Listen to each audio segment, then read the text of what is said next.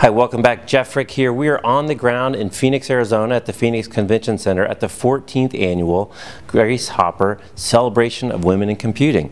And we're really excited to be here. 8,000 women and a few men sprinkled in, really talking about education issues in women, professional issues, there's recruiting going on. A really exciting event that's been going on for a long time, so we're happy to come out here and cover it. We're excited for our next guest, Penny Herscher, the President and CEO of FirstRain. Penny, thanks for stopping by. My pleasure. So give us a little update. Actually, it's very contextual. I see your company has involved the Salesforce, and Dreamforce is coming. So you found that you found time to come down here before you're going to be busy next week in the city. That's right. Dreamforce is the big event in my industry, so Absolutely. That's next week. Yep. And what does FirstRain do?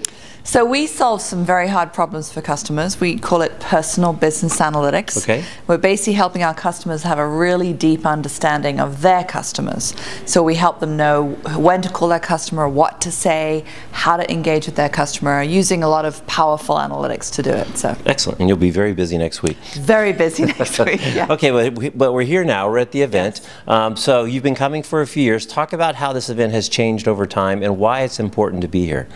So yes, I've been involved for many years. I was on the board of the Anita Borg Institute for 11 years, came off a year ago. They run the event. Right. And I've seen it go from 1,000 people to the 8,000 people we have here today.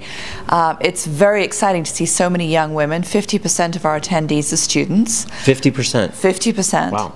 And we're all about how do you recruit, retain, and advance young women in the field of technology. As you know, it's a creative issue, it's a moral issue, and it's an economic issue that we provide gender equality. And so we got a lot of companies here helping us do that, and we want to show the young women that technology is a fantastically exciting place to be, and they should stick with it, even though sometimes the culture can be a little rough. Yeah, and it's pretty interesting that schools and companies bring so many people here to participate, obviously, to feel what's going on. And then also as a recruiting event, we've heard a number of people say this is a great place to come find top talent. It is a great place. In fact, we've got some big companies and small companies recruiting here. Companies like Apple and Palantir and LinkedIn and Google. And my daughter is here looking for a job. Oh, very good. So anyone track her down. But it's a fantastic conference for young women to see the breadth of opportunity that they can have here and to network and meet with people like them so they can see that even though sometimes they might be the only one on a technical team, there are actually lots of other women like them. So it's a very, very important event, and that's why it's growing so fast. So because it's big and it's been around before, right, you got to keep it spiced up and adding a little controversy. So you were involved, I know, in a panel, I think it was called the Men Allies panel. Yes. Tell us a little bit about, first of all, kind of adding that. I understand it was new this year, kind of some of the things that went on in terms of that ad, and then how did the panel actually go? So it was a new idea that men predominantly hold power and privilege in technology, and so we need to team with them to change the culture and make it more welcoming to women.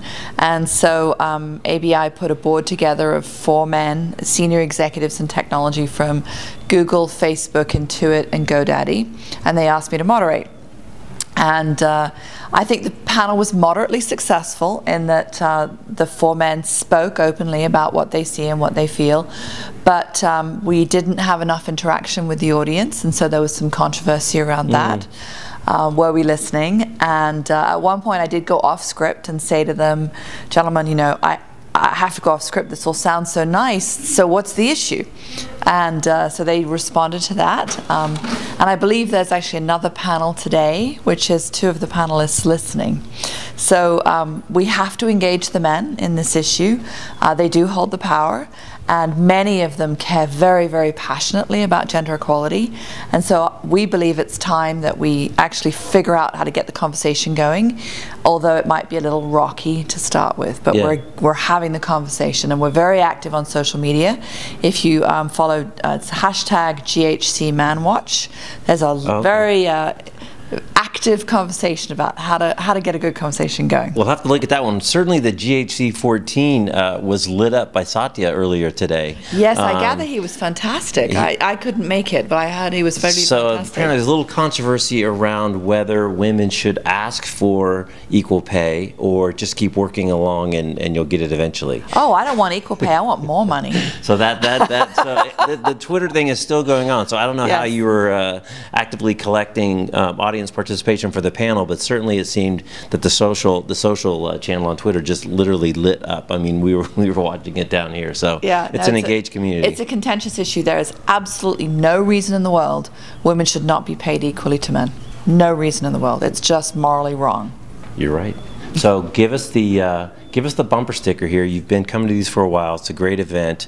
Why should people come to the celebration of women in computing? Men and women should come to really understand how powerful it is for young women to get involved in computer science, and how until we have gender equality, we need programs and systems to help them stay in it. And I lied, I'm not done yet. One more. I want you to look directly into the young women in the audience and their families. Both, right? Because it takes families to support it. What advice would you give to them in trying to enter this world in a career in computing and technology? So I would say it's the most fun you'll ever have. You can change the world through technology. It's where you'll have the most impact over the next 20 to 50 years. And just go for it. Don't let anybody tell you you can't do it. Great. Well, Penny, thanks for taking a few minutes out of your busy day. I'm Jeff Frick. We're at the celebration of women in computing, the Grace Hopper event in Phoenix, Arizona. I'm Jeff Frick, signing off.